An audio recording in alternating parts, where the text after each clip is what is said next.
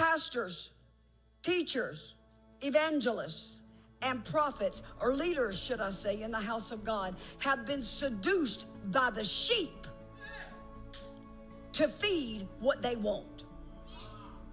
Seduced by the sheep to feed what they want. Seduction in the house of God.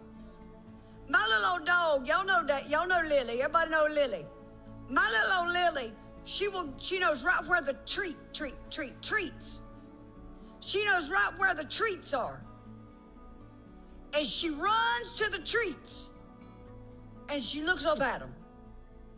And her little eyes seduce me. And her little floppy ears.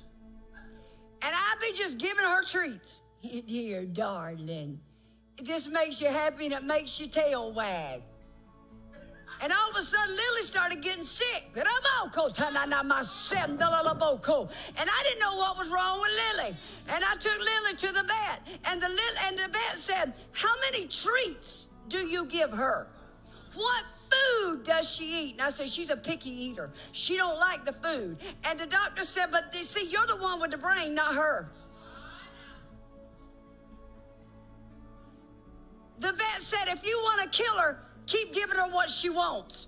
And I heard the Spirit of the Lord start talking to me. If you want to kill the sheep, keep giving them what they want. Because you giving them treats and you making that little tail wag. But God said you ain't giving them food.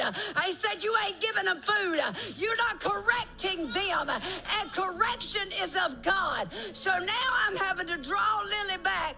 And I'm having to teach her how to eat real food. And she ain't happy with me. But I don't care, because I don't want her sick, because I love her.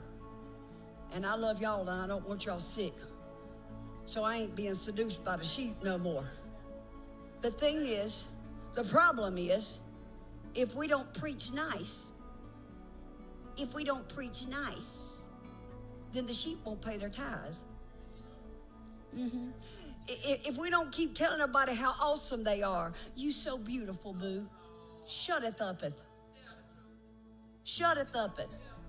If I got to keep telling you, you so beautiful, boo, something wrong with you. The thing is, if we don't accept the sin of the sheep pitch a fit and go find another church that they can manipulate, another pastor that they can seduce. Oh, I'll serve you, Pastor. I'll serve you, and I'm going to be here for you, and I'm right here, Pastor. But when the real food starts coming forth, all of a sudden you're going to find somebody else to serve because you didn't have a spirit of service. You had a spirit of manipulation on you, and you're manipulating the pastor to get what you want to get. We ain't feeding that anymore.